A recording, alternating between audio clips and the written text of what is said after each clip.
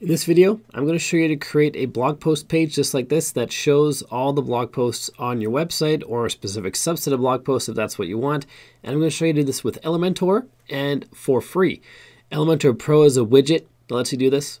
Elementor Pro is paid. So we're going to use the Elementor free version plus another add-on. I'm going to show you to create this blog post layout that you see right here. To create a blog page in Elementor, the first thing we have to do is make sure Elementor is installed. So go to your plugins. Make sure Elementor is installed. You use the free version for the purposes of this video. If you don't have Elementor installed yet, just go to Add New Plugin, look up Elementor, and this is the guy you want right here. Once you have that installed, we need another plugin, which is an add-on to Elementor, which has a free version that allows us to create our blog post page.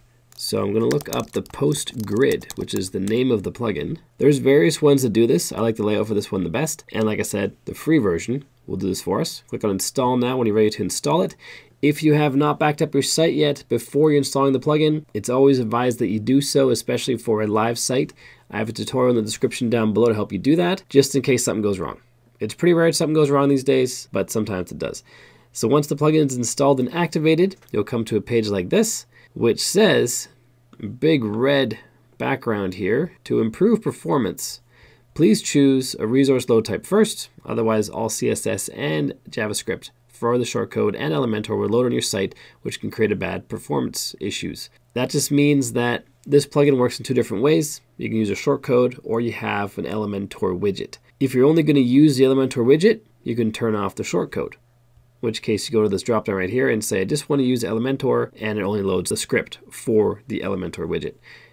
I'm going to choose that and click on Save Changes. I'm not going to worry about any of the other options. I'm now going to go to Pages and Add New, and I'm going to create a page called Blog Roll or Blog Posts. This page is going to house all the blog posts on our site. So I want to name that appropriately. I'm going to publish it, going to then edit with Elementor. And we have the post grid widgets right up here. I'm going to choose the grid layout, and it pops in this widget, which I found has been slow to load. Sometimes I have to update and then refresh. I've only tried this on this local site, so I don't know how it would work on a different one, but it pulls in all your blog posts. Currently we have 4 blog posts on this site. This one has duplicate images, which isn't great, but that's not the plugin's fault, that's my fault. For the section title, I'm going to type in here blog posts, and it's listing all of our blog posts, and that's for free. Elementor Pro has a similar widget, but that's the Pro version you have to pay for. The free version of Elementor does not allow you to do this. That's why we had to add this add-on. So we have different layout types. We have the one that we see here, and we have layout number 2. And again, I don't know if this is my computer or my local environment here, but I have to usually update this and then refresh, and then the plugin drops in the widget properly and you can edit it. So you got different layout types. Pick out the one you want. You can choose different column numbers. Currently it's set 3. You can have 1, 2, 3, or 4 columns. You can align the text left, center, or right. You can build a query, and that basically means instead of showing all your blog posts, you want to show a specific subset that meets the criteria you set here. So maybe you want to show only pages, only landing pages, only products, or only posts. And you can filter by IDs of the posts and pages. If you don't know where to find those, I'll show you right now. If you go to any post or any page, this is a page right here, and you open it, this is the ID of the page right there. So anytime you go into the editor of a page or a post or any type of other post on WordPress, it could be a landing page or a WooCommerce product or something like that, you're going to see something that says post equals or P equals, and that number is the ID. So if I were to enter that ID right here, it'll show only that post, but you probably want more posts than that. So you can add a comma and add all the IDs of posts that you want. You can also exclude posts. You can limit the number of posts to show, and you can offset. So if you were to have a widget like this that shows one post at the top really big, you can then have the second widget offset so it shows every post after that, if that makes sense. Let's see if I can show you what I mean instead of saying it.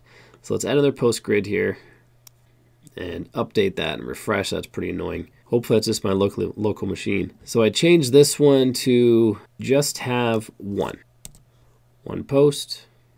Let's change the title to featured post. Let's change the column layout to 1. Now you can see we have this really big featured post at the top, and we have a blog post down below. And we set this to only show 1 inside of the query here. We limit it to 1. It's always going to show the most recent one. So as soon as you publish a new one, that's going to pop in right here. And then this second part down here, we could call this older blog post. That sounds terrible. Aged, like fine wine. Let's just call it blog posts. What the heck? This one's the featured post. This one's other blog posts. And we still have that same one at the front here. So we look at the pop filter on this one, and we have that same post right here. So what we want to do in the query builder for the offset, we want to have this set to number of posts to skip. So I'm going to set this to 1. So it skips the first post. And now, as you can see, it has top microphones reviewed, and this one's no longer down there, the one we have in the featured. So that's the purpose of the offset, at least for this use case. You have advanced filters. You can filter by category, by tags, by author, by keyword. All kinds of options. There are some pro options as well. You have to upgrade to pro for those, obviously. You can have pagination. If you have lots and lots of posts, this is something you might want to consider. You can pick the post link type, which is this link right here. So it links to the details page, which is basically the actual page of the post. The link target can be the same window or a new window. Usually when people are navigating around a site, my own site, I like to keep it in the same window. If you are linking to a site that's external to yours, like say you're linking to Wikipedia or something, I like to click on new window to have them open a new window when they visit Wikipedia, so when they close it, they still have your site open. And you can make a thumbnail link as well or not. And that's how we can create a blog post role or blog role or blog post page. There's lots of names for it on our site. So let's actually view this and see how it looks live on the front. And it looks pretty solid, I'd say. Super simple, and it's free. And next up, check out this playlist right here. It's the Elementor skills playlist on my channel where I help you level up your Elementor skills.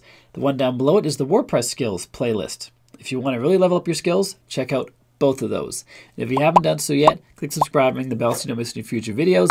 My name is Bjorn from WPLearningLab. Till next time, keep crushing it, and I will see you in the next video.